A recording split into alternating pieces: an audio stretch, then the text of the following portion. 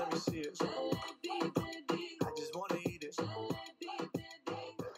How is it having your own brand, you know? Because I'm doing something similar with Faryal Beauty. Yeah. And it's exciting, but it's always also really nerve-wracking, you know? The biggest motivation for me is we give so much of ourselves to our kids. Right, Like, yeah. I think that's the biggest thing. Like, you want to build your own empire. And I mean, I do give a lot of time to myself too, but yeah.